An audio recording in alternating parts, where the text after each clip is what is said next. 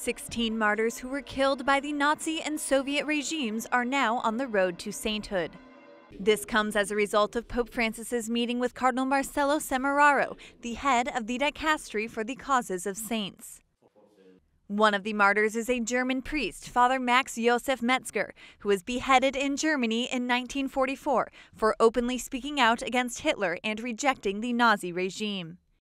The meeting also resulted in Pope Francis officially recognizing 3 miracles attributed to people who will now be on the road to beatification.